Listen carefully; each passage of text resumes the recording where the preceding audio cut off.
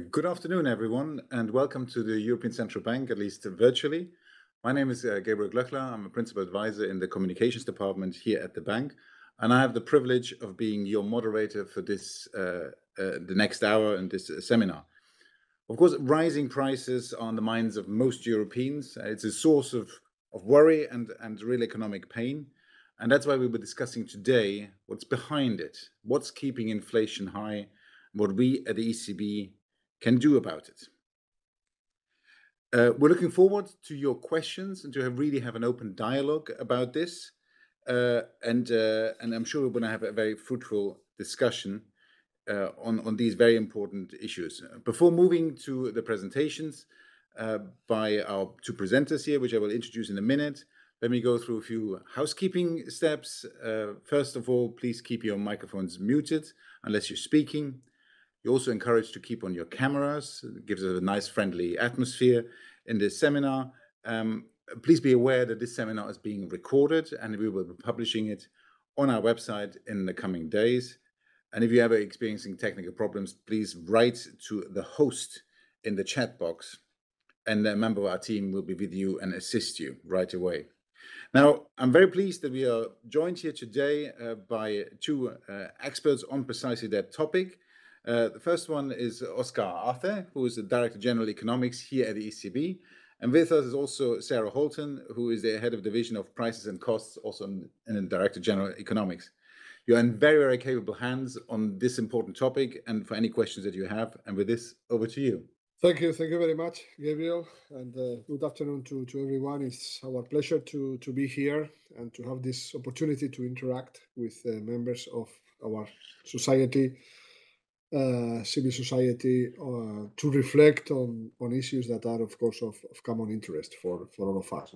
Today's talk on inflation is for us a good opportunity to explain what we think about the underlying inflationary forces, to share with all of you our diagnosis of the situation in terms of the potential evolution of prices in the future, but also to explain a little bit what are the decisions and the actions taken by the ECB to counter this inflationary bust.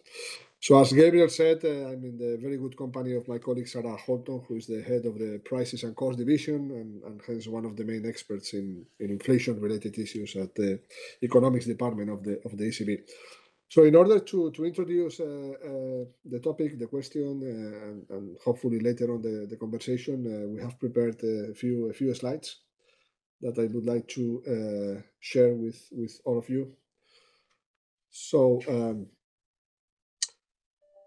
in terms of the origins of the current inflationary episode, I mean, what is behind this inflation episode? Well, I think it is fair to recognize that the current situation is the result of the conjunction of a sequence of various shocks. Some of them coming from the supply side, but also with a component of demand pressures. I mean, this is the result of a series of exceptional disturbances hitting the euro area economy. I mean, after the pandemic, the recovery that took place after the initial phase of the pandemic, after the lockdowns, gave rise to some imbalances between supply and demand in several segments of the goods and services market. As a result of that, we saw some disruptions in supply chains, in international trade, giving rise to the so-called bottlenecks.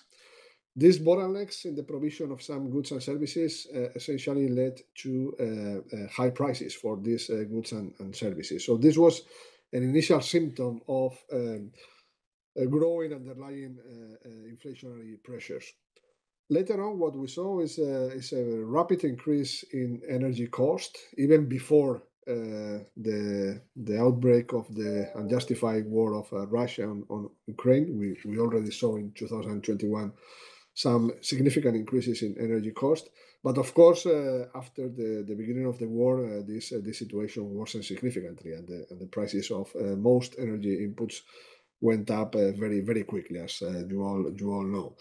And this had direct consequences in terms of prices, but given that energy is an input for the production of many other goods and services, we also saw some spreading out of this inflationary shock in the prices of many other goods and services. Then the demand was recovering, as I said before, at different pace, depending on the different segments of goods and services. In some cases, what we saw, and we are still seeing some of this, is the release of some pent-up demand that was accumulated during the lockdowns. And the reopening of the economy gave rise to this release of pent-up demand. No? And still today, we see a very strong demand component in the inflation dynamics of some services, especially those that benefited most from the reopening of the economy, like tourism-related activities, hospitality, restaurants, and so on.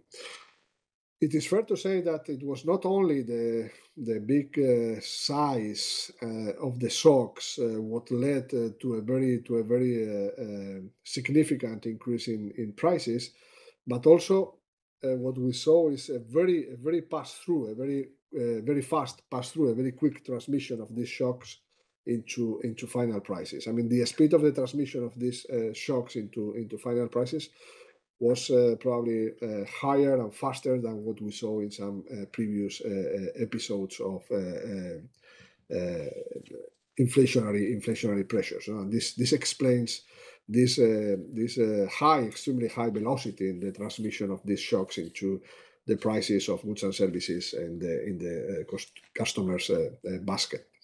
So last year in 2021, as it is illustrated in the chart in this slide, much of the dynamics of overall inflation was driven by energy, the red bars in this picture. Lately, starting from the first quarter of this year, we have seen a very significant slowdown in energy inflation. And at this stage, energy inflation is close to zero, and it has been even negative at some point. No? And well, in the absence of new shocks, we would expect energy costs to remain at relatively moderate levels. Next slide, please. But as I said before, it's not only a story based on a series of supply shocks. What we have seen at the same time is that the recovery of demand has contributed to add some further inflationary pressures as well. And in some cases, this strong rebound in the demand is the reflection of the significant accumulation of savings during the pandemic, that have sustained this strong demand in some goods and services, and is contributing to maintain a relatively high inflation rate. So this picture in this slide shows how quickly and how intensively the original inflationary shock has spread to the vast majority of services and goods in the consumer's basket. Just to recall that at the end of 2021, that is less than 1.5 years ago, I mean, more than 50% of the goods and services in the basket were still having prices growth. The growth of their prices was still below 2% for half of the items in the basket. No? Now at this stage, as you can see there, I mean, the vast majority, near 90% of total items in the basket are experiencing price growth that is above 2%, and even 4%. So the vast majority of the items in the basket are growing at significantly higher rates. So next slide, please.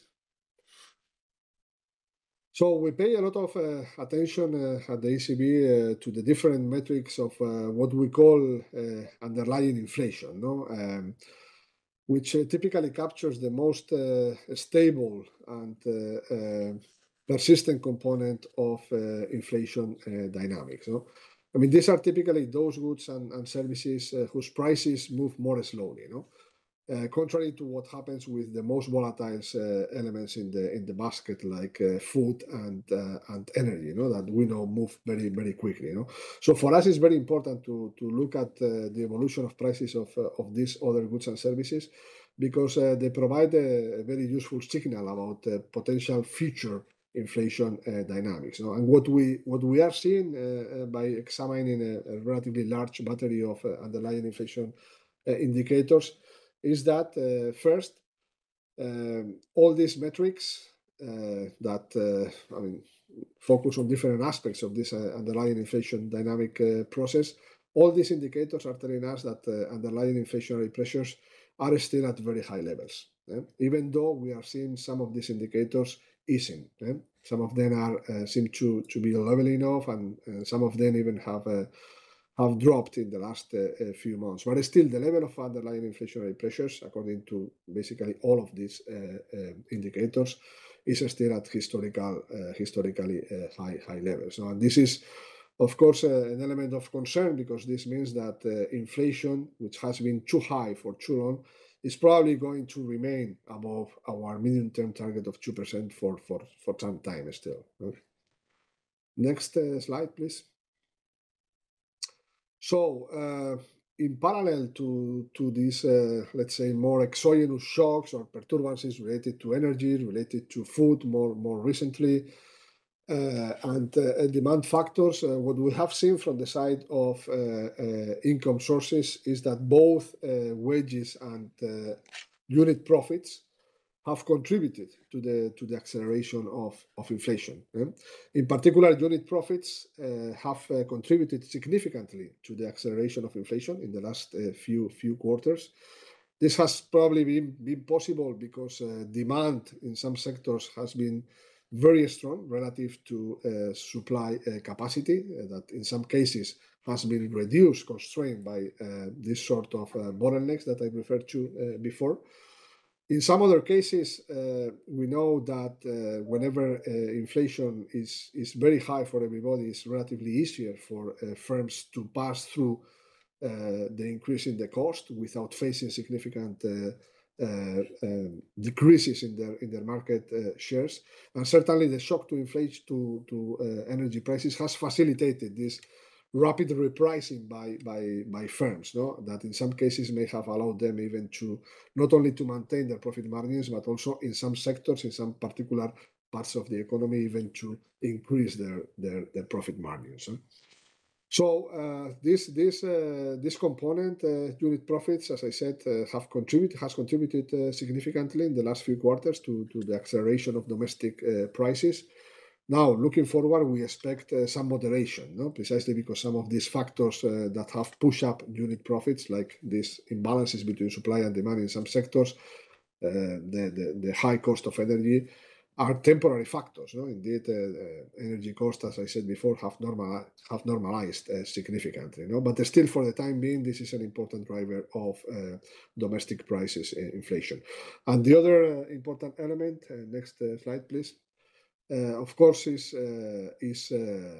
wage growth. I mean, for many years, wages grew at very modest rates in the euro area. For the last decade before the COVID rate, we know that wages were relatively flat, relatively subdued.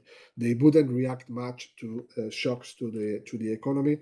But this situation changed after the COVID, after the pandemic.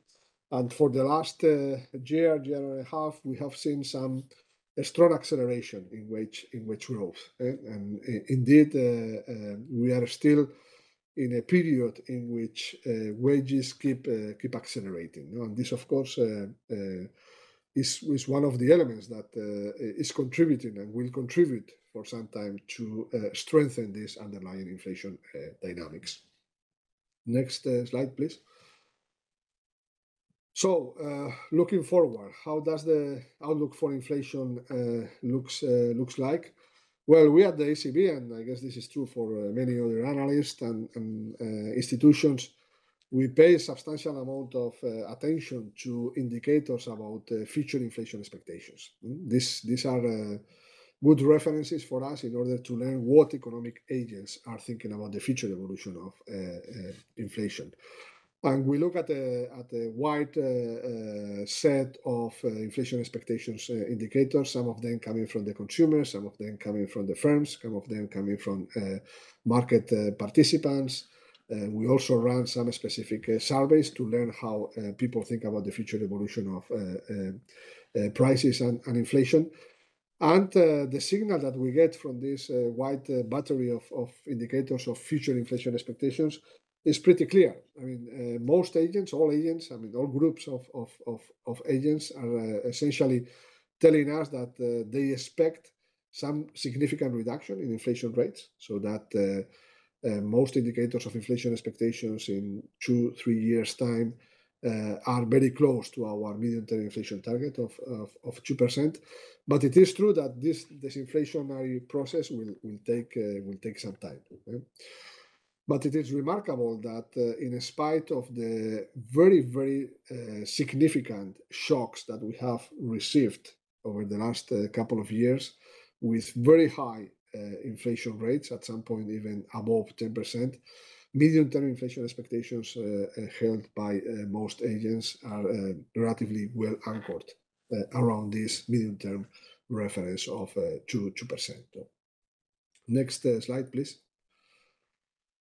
So this picture in this slide summarizes, I think, in a very clear way what has been the recent narrative about inflation in the euro area, and also contains some, I hope, useful information about how we see inflation evolving in the coming years. No?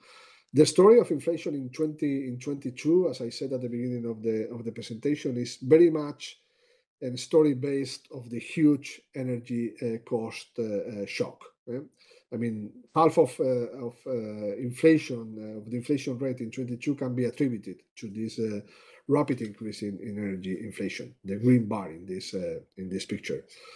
Now in 23, I mean, unless there are new shocks, which in principle we are not discounting significant shocks, on the energy front. I mean, but of course the situation is not fully normalized. But in principle, the scenario for energy supplies is better than in 22.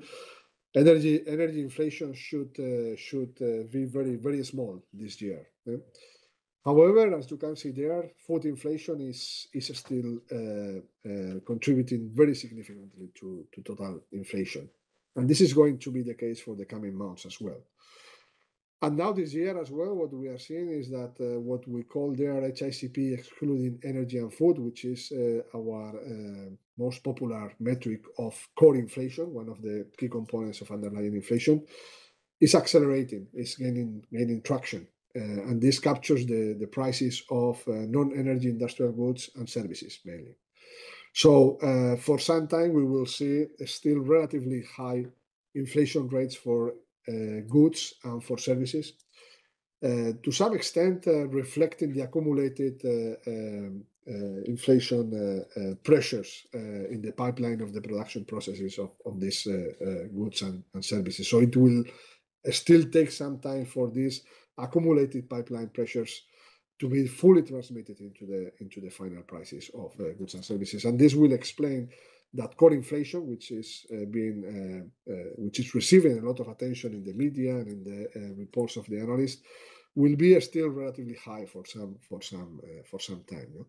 Later on in 24 and 25, we should see, according to our forecast, we should see some further normalization in all components of inflation, and in particular, we should observe some moderation of core inflation. No? This, again, in the absence of new shocks to any of the consumer basket components, this should allow the headline inflation rate to get back to levels very close to our 2% medium-term reference by the end of 2025. Next slide, let me just finish with a mention on what the ECB is doing, no? And has been doing over the last 1 year and a half to tame this inflationary episode. No? I mean, we started to change our view on the appropriate monetary policy stance at the end of 2021. when the Governing Council of the ECB already communicated its intention to discontinue the pandemic program for asset purchases.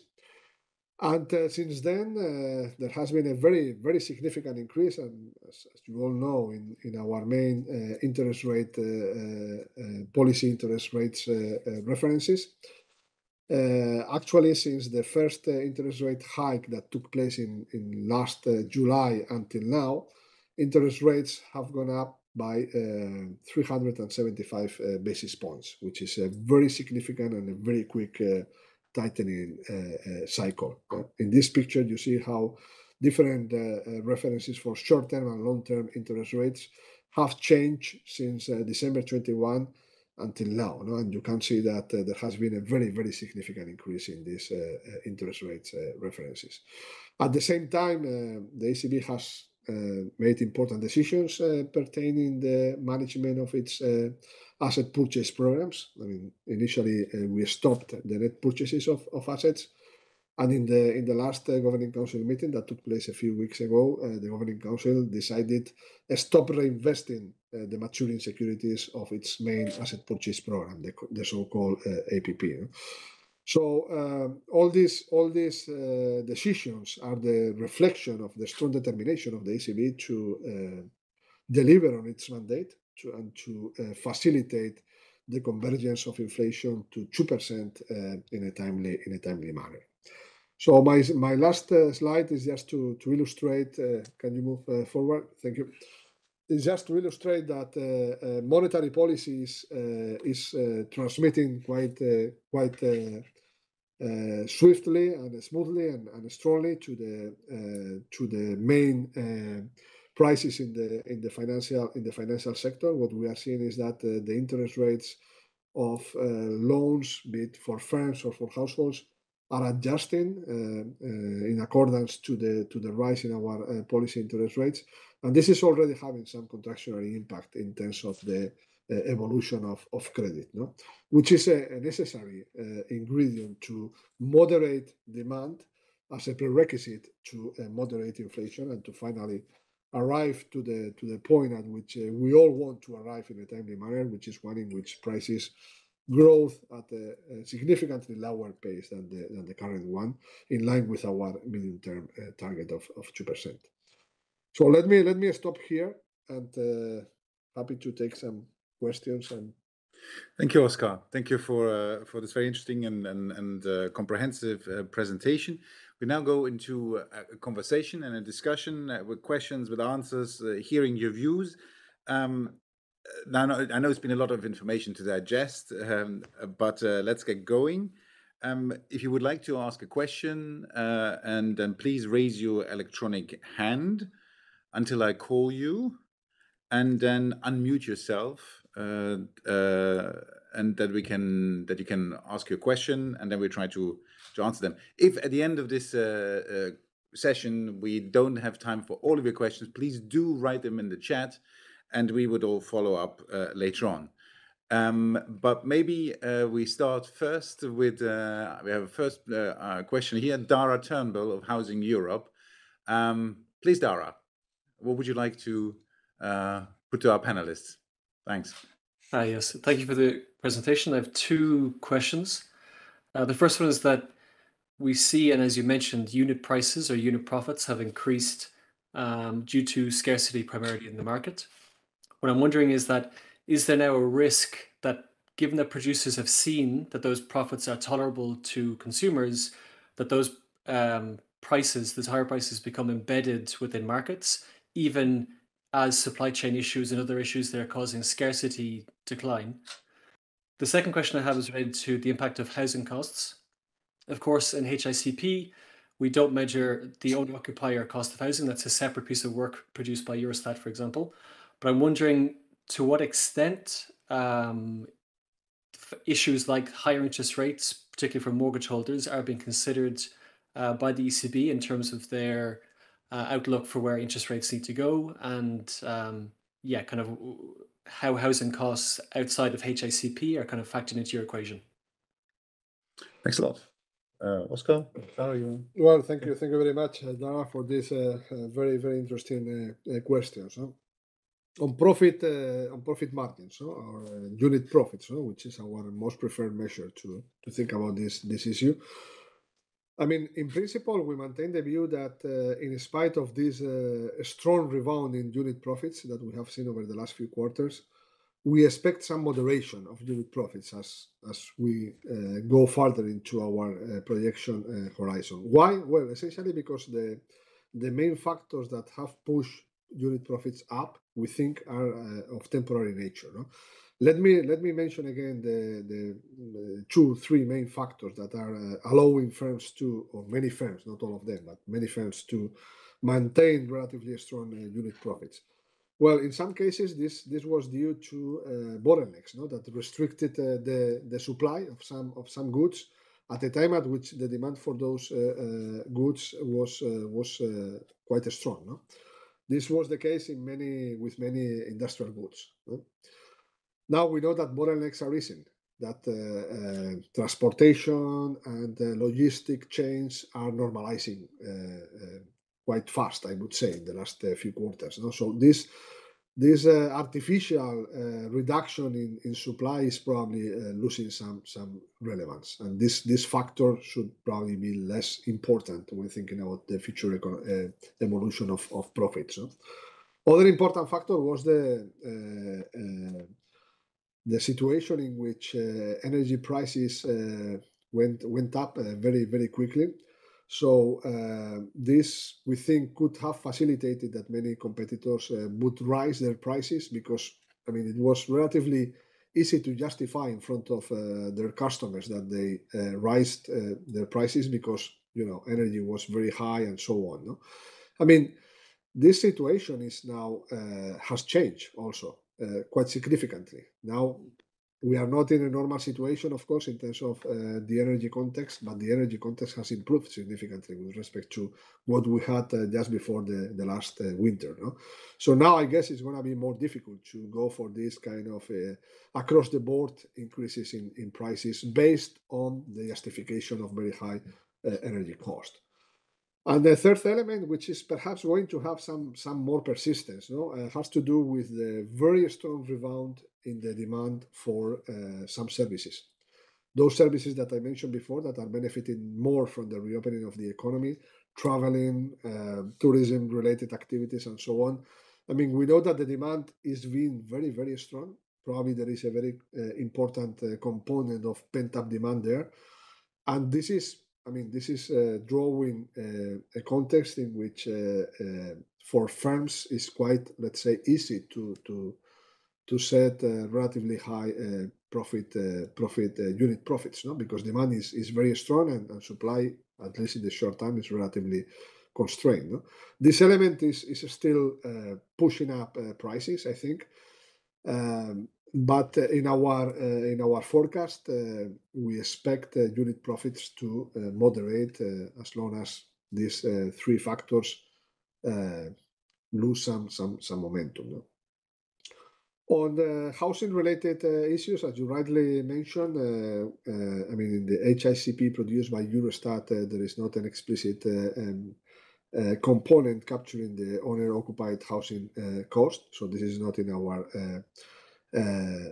reference for inflation.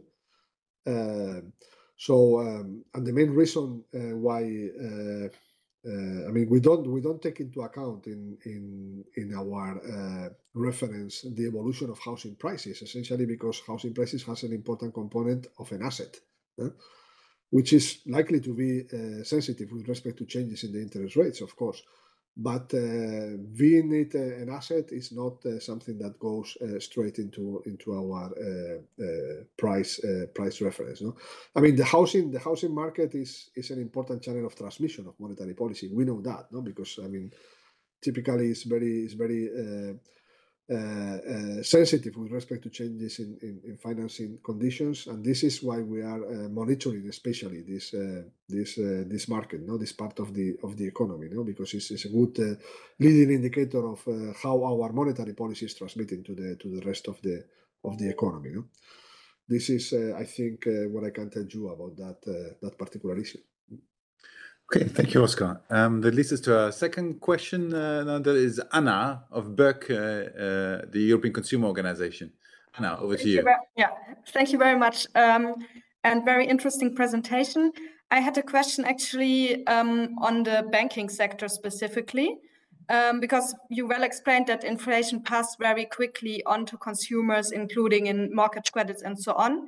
But what we observe is that the profitability of banks is not passed on to consumers in terms of higher interest rates on saving accounts or lower charges for payment accounts, these kind of things. So I'm wondering, is that something you are observing, assessing? Do you have data on this? And is there something where you see European Union could take action to mitigate this unfortunate situation for consumers?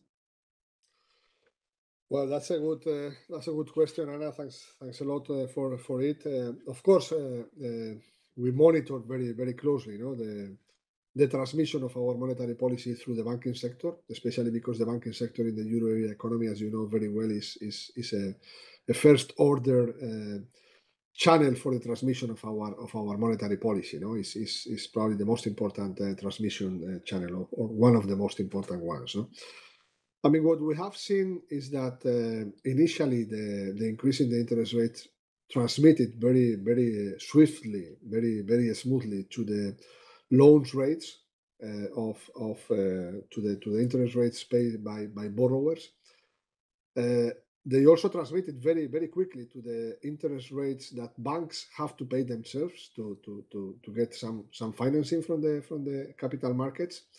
But you are right. Initially, we didn't see a proportional increase in the cost of deposits. This is changing, I would say. I mean, according to the latest data, we are seeing some positive reaction in the interest rates paid by banks on deposits. Of course, with some important differences. Oversight deposits still pay very low remunerations, but time deposits are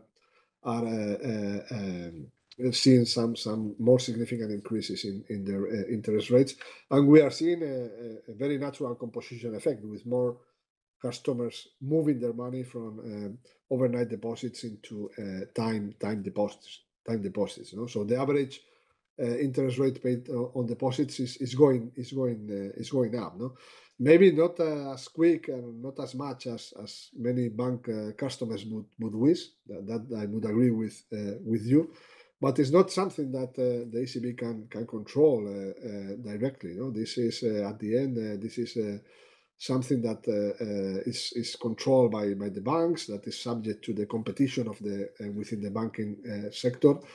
And in principle, I mean, it corresponds to the banks to set the deposit the rates on their deposits. It's not something that we can control directly, or that is a target variable for us. It's an important one because it's part of the transmission of our monetary policy, but it's not something that the ECB can control directly. Nor we have a specific competencies on that particular matter. I would say that liquidity conditions are still very favorable, so that there is still a lot of liquidity in the system. But I mean, in principle, we would expect some fall in this liquidity, in part as the ECB reduces the size of its balance sheet and absorbs some of the liquidity in the system. And as this happens, my intuition, my hunch is that we would probably see some rise, some additional increase in the interest rates paid on deposits. But this is not something that we can control directly. Thank you. Okay, thanks a lot. Thanks a lot, Óscar. And the next question is from Kuba Gogolevsky of Greenpeace. Kuba, over to you. We don't hear you.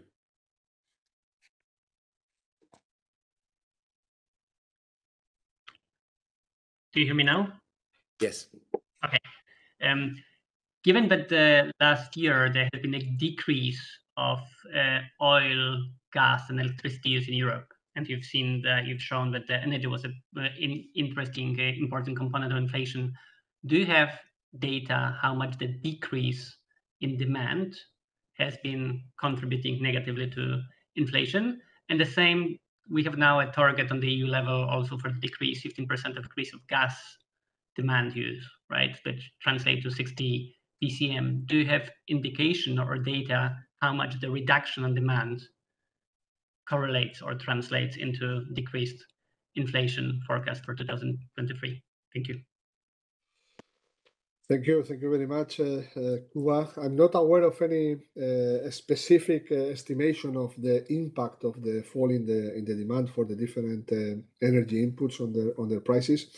In some cases, because the prices of these energy inputs are set at the level of the global international markets, no? So they do not only depend on the evolution of demand by European consumers, no?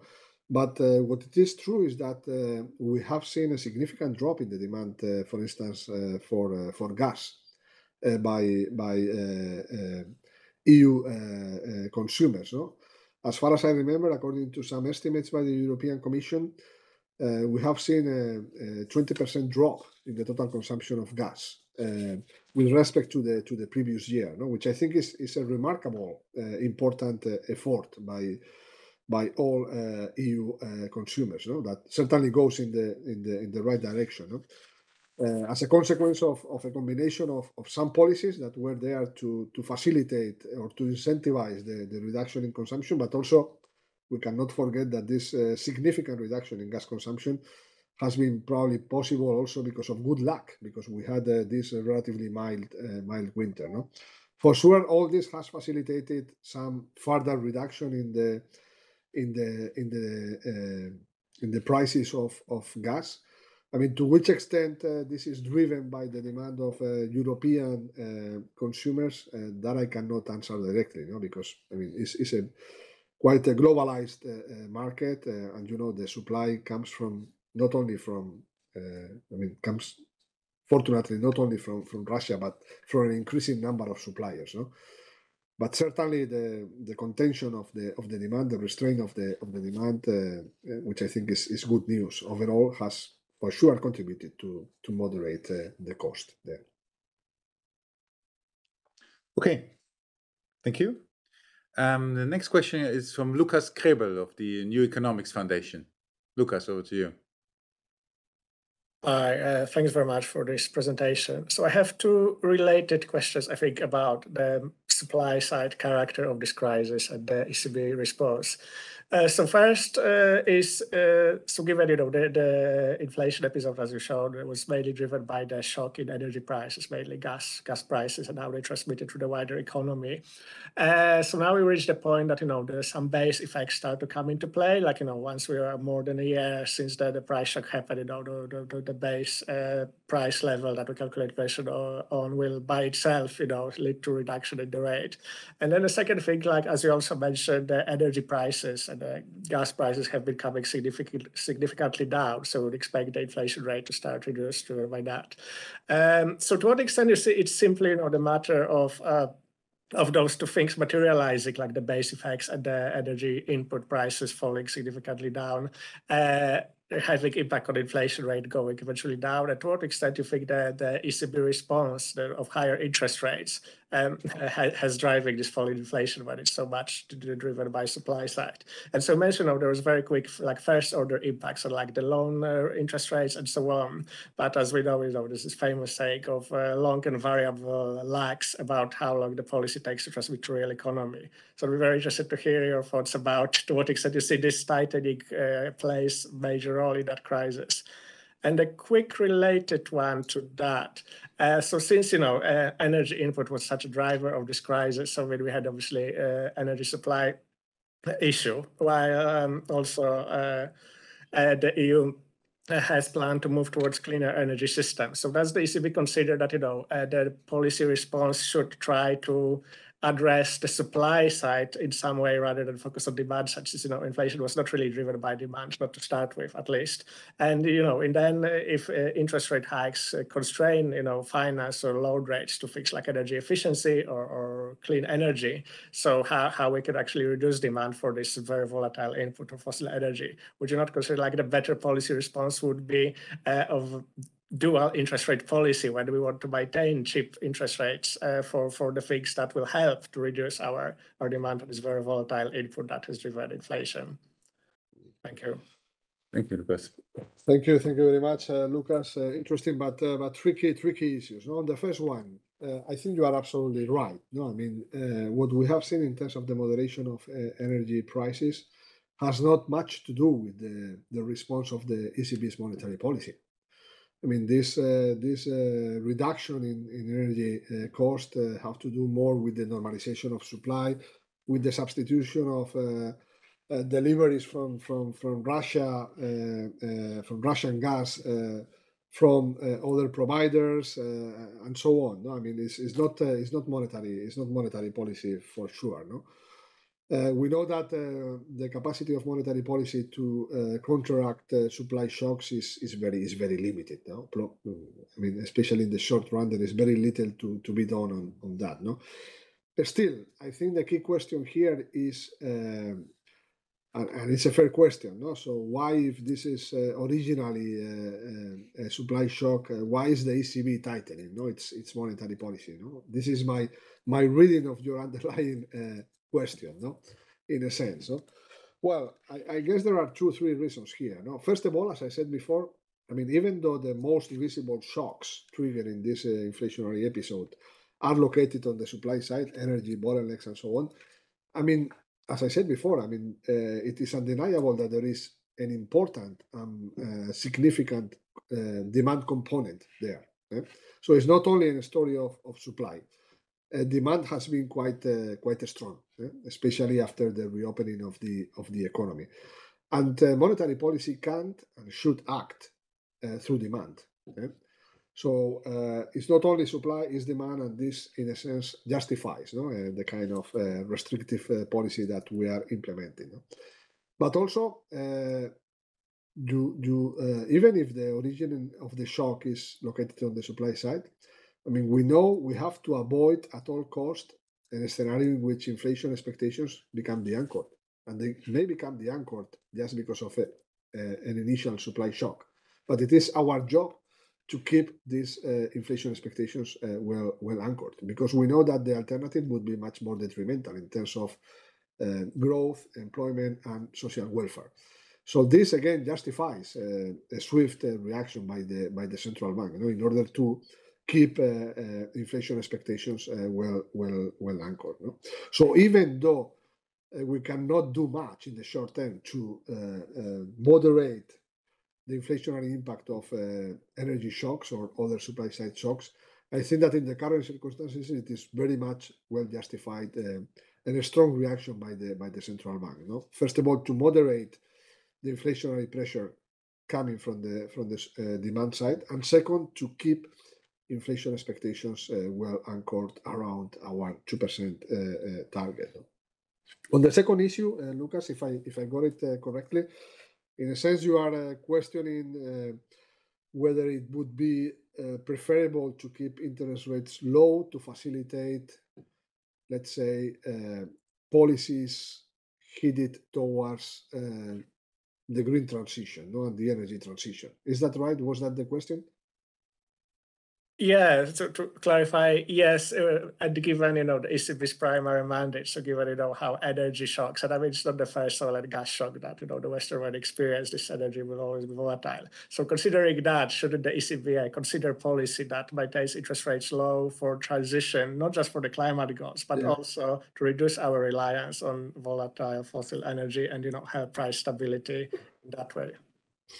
Well, I mean, there is a very strong logic, in your conjecture, But let me just reemphasize that the ECB has a very clear mandate for good reasons, which is a mandate on price stability.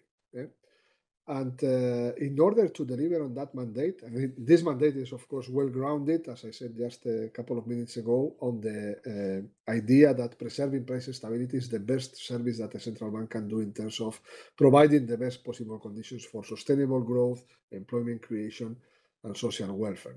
So our mandate is to keep price stability.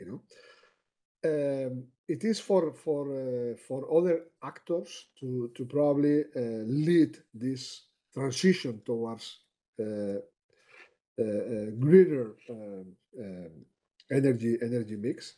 We know that the ECB is very much supportive of this green transition, and without prejudice of our main mandate on price stability, the institution is supporting wherever it can, and again, conditional on not running against its primary mandate on price stability, is favoring this green transition. No? But it is for other actors to lead with the appropriate tools that we lack here at the central bank to promote this transition. No? And I think that in this respect, it is for other actors that are much better equipped than we are to steer this transition. No? And interest rates are only part of the equation. No? I think there are other more important tools to facilitate this transition, no? That we all wish to take place in a timely manner. Thanks a lot, Óscar. So far, we don't have any further raised hands. If there are any, there's Jordi. Jordi has raised his hand. Jordi, can you, get on the screen? Great. Yeah, thank you. Can you hear me? From Positive Money, yes, I understand. Yes, we can hear you. Okay, perfect. Thank you very much. You have said multiple times today that you see demand also being an important player, and that you see demand being too high. And I listened to a speech by Philip Lane not that long ago, and he has a nice slide where he shows that private consumption and total investment are right now just slightly above 2019 levels in real terms. So on what indicators are you basing your claim that demand is high or a driver of inflation? I would be interested in your answer. Thank you very much. Well, that's a fair point, Jordi. I mean, when assessing the inflationary component coming from demand, we have also to take into account what is the position of the, let's say, of the supply schedule. No? What are the supply conditions? No? And you are right. I mean, if you look at the absolute levels of consumption and investment, one would conclude that we are not significantly above the pre-COVID levels. No? But we have to take into account that for most part of the recovery period, of the recent recovery period, and for most part of the inflationary episode, supply conditions have been quite constrained. No? When thinking about bottlenecks in the industry, when thinking about some services still being constrained by pandemic-related measures and so on, this means that the supply side was not working at full capacity. No? So this means that even if demand was not above the level prevailing before the pandemic, the inflationary pressure was relatively high because supply in some of these sectors was not sufficiently elastic, no? Due to this combination of supply bottlenecks, high prices of energy, other commodities, and so on. No? So, and this is undeniable when you think about some specific sectors, no? As the sectors as I mentioned before, no? Those sectors are benefiting now from the reopening of the economy related to services close to tourism and so on. I mean, I think it is undeniable that there is a very, very strong demand component there, no? Which is driving prices up. No? I mean, it's always the question of identifying with precision which part of inflation is supply and which part of inflation is demand is always a very tricky one. No? I mean, our experts have tried to decompose the different components, and the diagnosis is clear. I mean, at the beginning of the episode, it was mainly supply, but as the economy reopened, demand factors played a very significant role. No? I mean, another aspect in which you can see that supply is relatively limited given the ongoing demand dynamics is the labor market. I mean, we have plenty of information coming from corporates telling us that they are facing significant labor shortages in many sectors of the euro area economy. So the slack of the economy the unused capacity on the supply side is probably very limited, given the ongoing demand conditions. Okay, thank you very much. Óscar, are there any further raised hands? I don't see any at this moment in time. Maybe Sarah wants to. Sarah, maybe so some final comments before we wrap up. Yeah, sure. Sarah, yes, please. Yeah, no, thanks a lot. It was really useful, I think, for us to hear your questions, and just to say that a lot of the issues that you raised about the banking sector, about the housing market, about demand, about supply, are things that we really look at on a daily basis here. So, I mean, I think for us in projecting forward for the economy, what's really key is looking at how our monetary policy measures are going to work on all of those aspects. No, so the last point that we had there on demand, I think, is a crucial one. So while, of course, monetary policy works with long and variable lags, we do see over our projection horizon that it will dampen demand and bring prices back down to our target. Now, of course, the Governing Council meets every 6 weeks for good reason, that we have to respond to new information coming in, and we take account of all of these factors into our models, into our judgment around those models, and we're constantly changing, adjusting, addressing all of these issues. So, I mean, for me, I think just as a wrap up, you know, we've listened also very carefully to the points that you've raised here around all of these issues. I would invite you all to, you know, keep an eye on our website for communications on this. I mean, our colleagues in the ECB are working very hard on all of these issues. How, say, for instance, climate change is impacting inflation, how bank lending conditions are going to affect households and firms. And we try to communicate on this as much as possible. So from my side, I just like to thank you all for the dialogue. It's been very useful for us, and we're always happy also bilaterally to communicate on any of these aspects in the future. Thanks, Sarah. Óscar? No, that's fine. I mean, just to re-emphasize what Sarah just said. I mean, for us, it's very useful to have these dialogues and to have these exchanges with our fellow citizens, and thank you very much for the attention, and in particular for the very high quality of the questions, no? That went really to the core of our main concerns these days. So thanks a lot. Thank you very much. Thank you very much, Óscar. Thank you very much, Sarah. Before you leave, can I ask you to answer a couple of questions in a feedback survey, which should be appearing on your screen. That survey will help us to make these kind of exchanges better. It's completely anonymous, of course, but it helps us a lot to develop this further. And while you fill in the survey, I would like to thank Sarah and Óscar very much for the time they spent with us, and thank you also to you, as mentioned before, for your very valuable contribution and question. Thank you very much indeed.